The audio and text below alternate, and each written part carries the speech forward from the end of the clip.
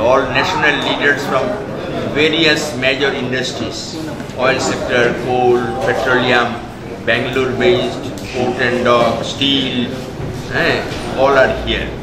So our purpose is one is to stand by the struggle of the DCI workers against privatization and steel and other plants also. Because these generally we meet in Delhi. You have to take note, we have come here to extend support, standing by the side of our struggling Vizag and particularly DCI workers. So that is the reason why the venue of the meeting is Vizag.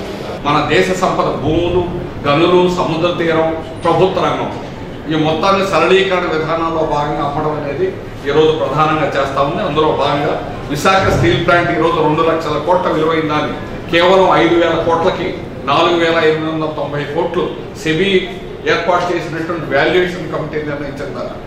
Private వ్యక్తులకి విదేశీ సంస్థలకు అమ్మడం అనేది దేశ ద్రోహం తప్ప ఇంకోటి కాదు. మన దేశానికి ప్రతి సంవత్సరం పబ్లిక్ సెక్టర్ ద్వారా పన్నులు డివిడెండ్ ద్వారా 3 లక్షల కోట్ల ఆదాయం వస్తుంది. కానీ ఈ రకంగా ప్రభుత్వ రంగాన్ని బలహీనం చేస్తే దేశ ఆర్థిక వ్యవస్థకి నష్టం జరుగుతుంది. అలాగే dredging corporation of India, DCI, అలాగే డిఫెన్స్లో ప్రైవేటీకరణ జరగడం వల్ల దేశ భద్రతకే ముప్పు అనేటువంటిది ఏర్పడుతుంది. అలాగే ఉపాధి కోల్పోతారు. అలాగే రిజర్వేషన్స్ లేకపోవడం వల్ల సామాజిక న్యాయం లేకుండా పోతుంది.